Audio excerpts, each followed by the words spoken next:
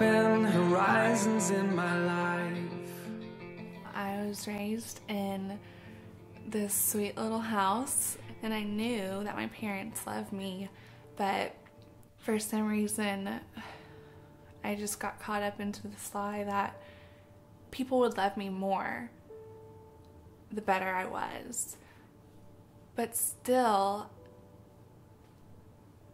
there was something missing, and perfect just wasn't good enough. I think by the end of my junior year, I was just exhausted. I was sitting on the dock at Lake Arlington, because that's where the cool kids go, and looked at a friend and said, I don't want to be good anymore. I've tried to be perfect all my life, and I have nothing to show for it. I'm just gonna be bad. In November of my freshman year at college, I just became totally hopeless. I'm filling these holes, pursuing all of these things to fill the emptiness I have. So if it's not alcohol, then it was drugs, and it just culminated into total hopelessness. I tried to kill myself. My parents brought me home, put me in rehab, cleaned myself up, and still was just this lost, nothingness. And then whenever I went back to school again, I met this great guy, and everything was just perfect. He filled all this emptiness that I thought that I never could. He became my world.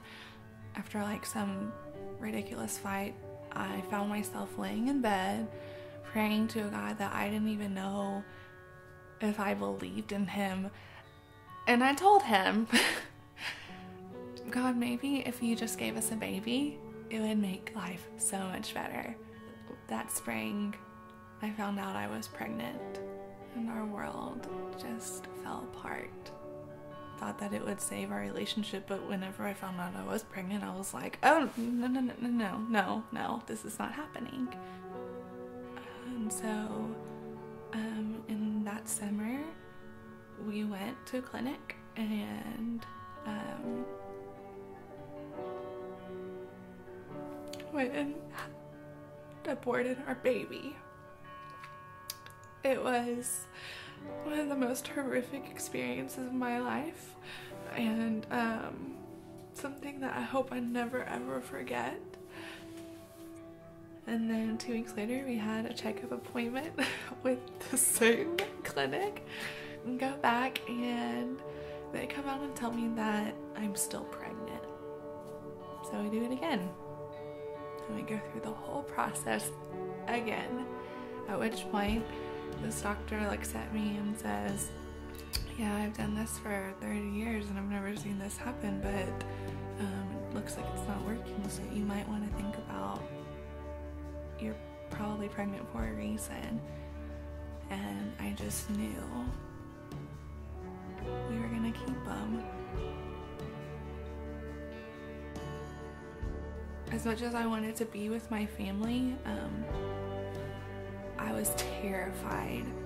And so many of them were we're just so thankful that Blair's having this baby, and we're just so thankful that she chose life. And I just lost it and totally broke down.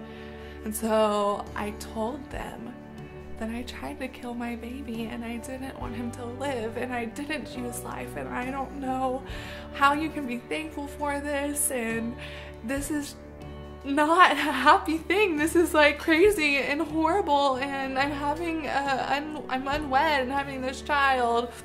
And my brothers laughed. Carson laughed so hard that I didn't know what to do. I was like, this isn't funny, but why is he laughing? And he just worshiped the Lord and caused our whole family in front of me, this non-believer who did not even believe that God was real, watching these 4 people in my family praise God that he rescued this baby to bring me home. So I'm going to the Rooted Church alone, which is kind of weird now that I think about it. And it's Valentine's Day, February 14th.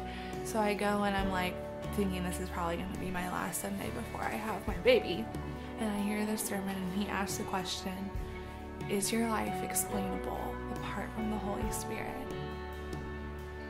I mean, there was no doubt in my heart at this point that there was a God that loved me,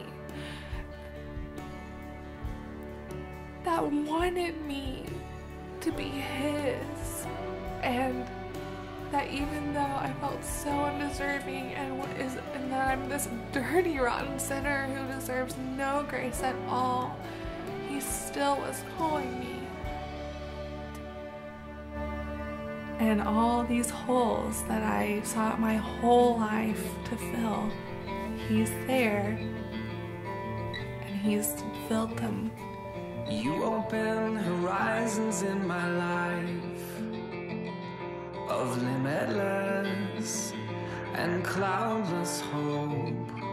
You defied the gravity in me and give wings to my flightlessness. Oh, Christ has set me free from negativity, from impossibility. Oh, Christ has set me free. All hope has been released. Oh, Christ has set me free.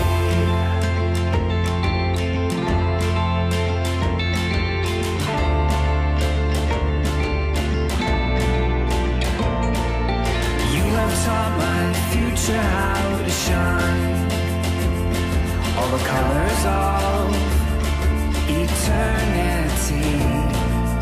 You've given my soul the space to breathe and discover what it is to simply